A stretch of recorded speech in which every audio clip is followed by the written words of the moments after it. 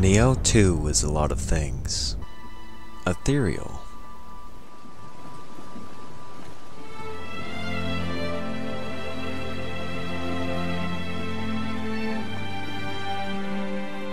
Peaceful.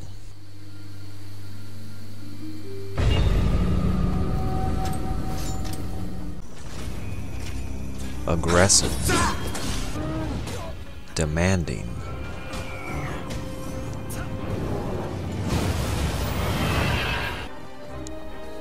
Enriching.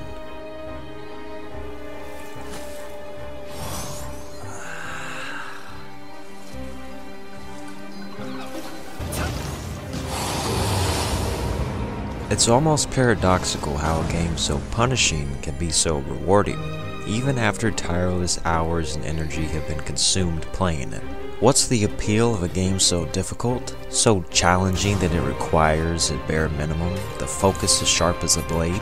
In no uncertain terms, it defies us to endeavor, and asks us only to accept the fair scrutiny of our personal limits of capacity for knowledge and creativity, in exchange for an exhilarating sense of accomplishment earned from effort and mastery, a release of freedom from this mortal coil to integrate with the dream of the virtual plane of existence.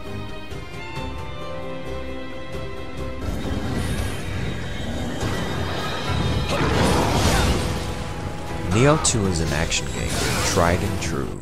It's an RPG where creative enhancements, character builds, and personal expression are at the forefront of the hands-on experience. There is a steadfast, forward-moving momentum, a lively dynamic involved in both the richness of the narrative and the radiant combat of the campaign, each intricately designed and implemented intuitively, making replay value perhaps the most important aspect of a game, not just a bonus, but an absolute necessity and an obligation for anyone seeking to be the best that they can be. In my original review, I said that Nioh 2 isn't perfect. I'd like to clarify that remark. Nioh 2 wasn't ever a flawed game in and of itself, but even with the mastery inherent in its blueprint, it had small room for improvement. Well, after a series of free patches and robust DLCs, all thanks to the passionate and dedicated developer team, Nioh 2 has solidified itself as one of the most complete games ever made, and it is very much an ongoing experience. The timely remaster boasts a title that is often given, rarely earned. How many games can really be said to be complete? Here is a title of distinction and a demonstration of what extreme care, wisdom, and imagination can deliver. 1 year later, I'm sure Nioh 2 is a 10 out of 10. Let me show you why.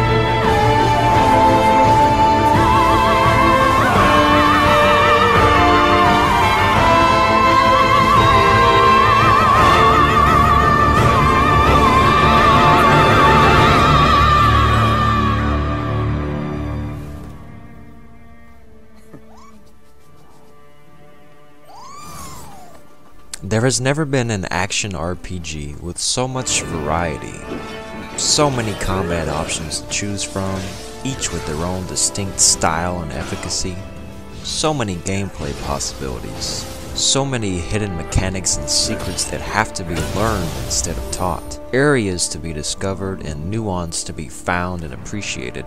Every single aspect of the game's design is confident, not in a loud, self-assured way, but in the refined, astutely polished, and sagacious implementation of story, character, and the unlimited utility of choice. Nothing is excessive and nothing is circumspect. No expense is spared in Nioh 2, and absolutely everything acquired in the game is earned by doing. Every item you receive has a usage and can be kept or recycled, sourced and resourced in order to forge something new or strengthen something old. Every piece of loot is satisfying to receive and requires both skill and luck to find. This is arguably the best loot game of all time, or at least the game with the best loot system. The initiative of grinding never gets tedious because there are always better enchantments that you can apply, whether manually or by luck. And when you finally put it all together, it feels deserved. The world is interactive and each level is layered with surprises and clever disguises. The art of combat in Nioh 2 is how all the different complementary elements combine in cohesion to make a whole greater than the sum of the parts. Everything present in the game serves a purpose and nothing is merely an auxiliary part. There is both quantity and quality inherent within each characteristic of the design, from the multitude of learned techniques across a plethora of special skill trees, to the advantages of donning a full set of armor or equipment from hundreds of sets, with unique ability bonuses and appearances, a trove of nearly a dozen different weapon types, each supplemented by comprehensive Amyo magic and Nujutsu powers, 3 yokai forms with the protection from numerous celestial guardian spirits that each provide selective abilities and attack or defense bonuses, augmented based on the selection of the soul cores acquired from defeating each distinct enemy type, each with exclusive moves and stat buffs. The clans then grant you rewards and bonuses and allow you to compete with other players for the top ranking. The friendly and adorable Kadama and Sudama that grant you special blessings and equipment.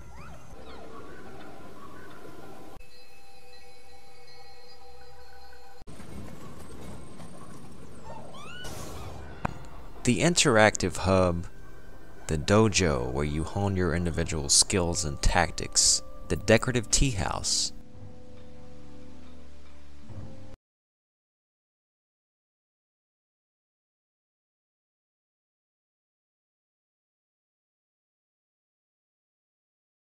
the all-inclusive blacksmith, and the list goes on.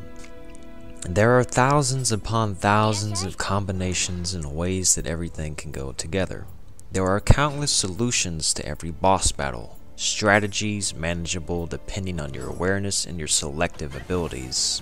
You can make yourself overpowered, or set your own limitations, but there is no easy mode to this game.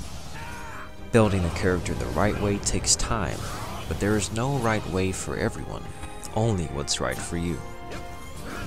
You have to figure it all out, and the work that you put in is what determines how much you can get out, of what amounts to an everlasting enjoyment. I have hundreds of hours put into the game.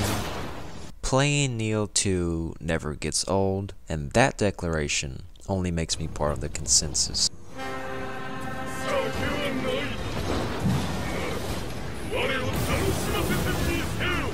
Nioh 2's cooperative mode is one of the very best of its kind. The Torii Gate is an extended feature essential to the replay value that connects a whole community of players with diverse skill sets and capabilities that can offer assistance and lessons to be learned by giving exposure to new builds and strategies courtesy of others. And it adds a general boost in variety to the gameplay. It is a user-friendly, convenient, and practical tool reliant on camaraderie, and sometimes trolls, to mitigate the most formidable levels and bosses, and it will also inspire you to raise your own level of play to a greater standard to not only succeed in missions, but in order to improve yourself as a player and to impress others. The co-op is so constructive, so effective in this game that through Expedition Mode, you can venture through the main story and its submissions in their entirety and battle through combat arenas with up to 2 other players on your way to victory. This is a charitable way to allow players to find better equipment and rank up and progress faster via the aid of teamwork. Teaming up doesn't cheapen the experience though, as the difficulty increases with each additional visitor, ensuring that everyone has to be at their very best to pass the test. You can summon players individually within a mission at your discretion, and likewise, search in a random encounter or a specific mission at a stranger or friend's bequest. This is extremely helpful for any players that find themselves in serious need of support against a hard-to-beat encounter with a boss or a group of enemies. You can summon benevolent graves as well as enemy revenants, AI dropped by real players that are facsimiles of that player's build. Defeating revenants gives you glory for your clan that you can spend and rank up with, as well as a chance to acquire that player's equipment and rare gear that might otherwise be unobtainable. All in all, this is a very advantageous component that adds so much to the fun of playing Nioh 2 and helps to elevate the game from merely a single player experience, albeit an incredible one, to a shared experience. And it also accentuates the nearly infinite permutations of the building mechanics that are on full display through interactions with other players. You rarely find someone that looks or plays identical to you. Nioh 2 just has so much to do.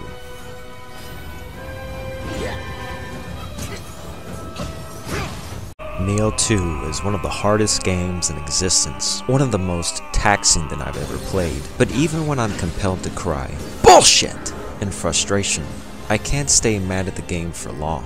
And no matter how much subjective hardship I go through, no matter how many times I have to hit retry, I never want to give up. Winning can be a relief, but there is no Pyrrhic victory in a game that is so skill-based, so cleverly designed and artfully executed.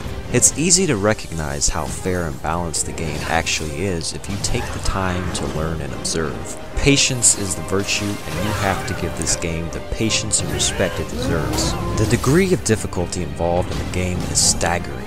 From the damage that you incur from attacks from enemies both strong and weak that can often kill you in a mere hit or two, to the very calculated assembly of groups of enemies that conspire against you, the propensity of enemies to spam projectiles and elemental attacks, and the sheer aggression of your foes, and the nimble pace that the game forces you to play at. You have a vital mechanic in this game called Ki that enemies share as well. Consider how, against human enemies, you often have an advantage, as they share similar attributes in regards to health and Ki and can be staggered with simpler measures that apply equally to you. The yokai enemies are often much more complicated to engage with, as they have access to the Dark Realm, which buffs them and nerfs you significantly. This is such a shrewd and instinctive mechanic that should be the standard for all ARPGs. You have to pay attention to your own Ki as much, if not more so, than your own health bar, because if you don't, the consequences can be damning. And if you can manage to deplete the Ki of your enemy, you will gain the very edge you need to usurp them. There are 5 difficulty settings in Nioh 2. The first time playing is arguably the most challenging, though each new Dream Mode is progressively more unforgiving by design and not simply by RPG level scaling. New enemies can appear in place of old enemies and can gain new moves and abilities that you never expect them to, upping the tempo and the pressure. On the hardest difficulty, they even regenerate health, giving you no time for a reprieve. The idea is to stay close and learn to react with reflexes. You can increase the difficulty even further by adding a Stone of Penance, and then really start to feel attrition. Mainly, this game is just perfect for anyone who appreciates the satisfaction of besting powerful and unrelenting beasts, thereby overcoming seemingly impossible odds through skill, courage, and determination. The story is the most underrated aspect of Nioh 2. One of the most underrated and understated stories I've ever seen in a game, and I'm baffled by anyone who would dismiss this pivotal piece of the puzzle. The story of Nioh 2 is set during the Sengoku period, a time of great consequence that revolutionized Japan, and it is brilliantly regaled and expertly retold in a manner that faithfully retains the context of biographical events and infuses them with the creative liberties intrinsic to historical fiction in order to create an endearing and unforgettable narrative, nothing short of a grand, epic adventure. You play as the protagonist that is your creation, existing in a world of colorful characters and folklore fantasy against the backdrop of historical relevance and intrigue. Your yokai slayer embarks on a noble crusade, fighting against enemies both mortal and otherworldly, forming bonds and friendships that help shape the history of Japan and fate itself. Almost entirely in the Japanese language, at times, it feels like a silent game, one that is nevertheless enthralling. But make no mistake, so much is going on in the story and so many actions have reverberating effects. The story is presented linearly, and many events are experienced and told firsthand, while other key developments happen off-screen or are relayed to us as preludes or postscripts through richly detailed diagrams with voiceover interludes that showcase the rewriting of Japan's maps and history in real time, or through the sly use of silent intertitles with ominous background music, signaling something foreboding and mysterious in the near future. These plot devices are so cleverly conceived and adeptly articulated to us that the main reveal of the game is always far from our reach, while our interest is kept constant.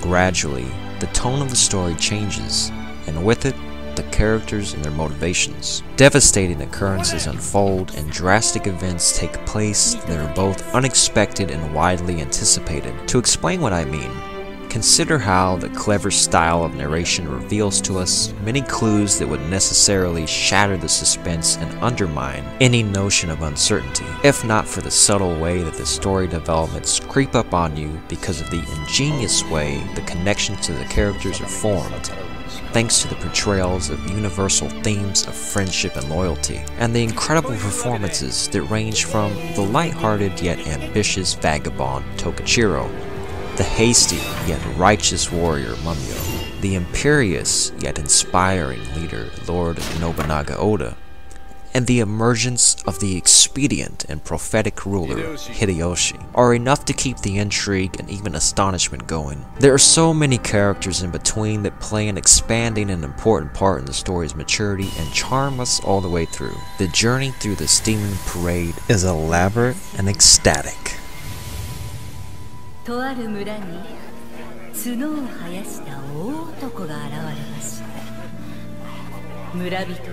The production values in Nioh 2 are miraculous for a game with only a 3-year development cycle, and in fact, are on the short list of the most impressive of any game ever made. This is the category where Nioh 2 illuminates even brighter through the use of impeccably crafted intangibles like sound design and art design.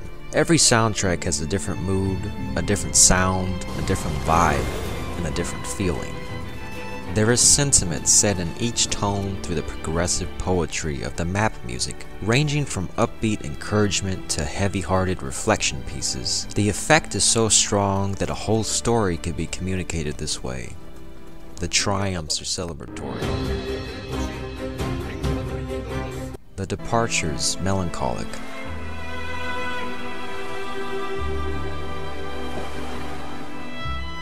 The battles riveting. And even the death track is euphoric. In contrast to the tempestuous combat, exploration is easygoing. The world design is beautiful and ornate, varied from one level to the next, and even the similarities are expansive in their vivid imagination. Consider some of the most striking examples, like the glistening autumn leaves in the forest of the mysterious one-night castle. The ostentatious elegance symbolic of greed in the palatial estate in the golden castle. The purple haze of twilight missions. The pale blue sheens of the mausoleum of evil. The tranquil harmony of the interim. The moonlight fright at dusk.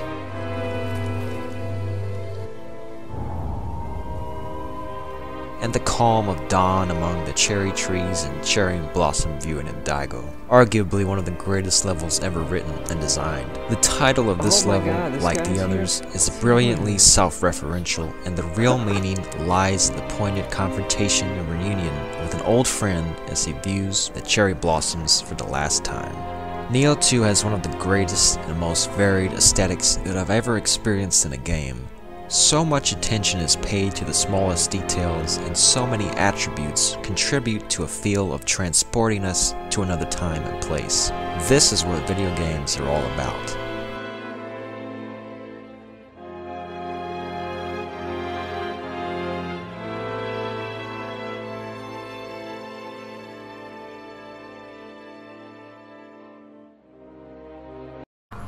Nioh 2, the Complete Edition, is a masterpiece. A 10 out of 10.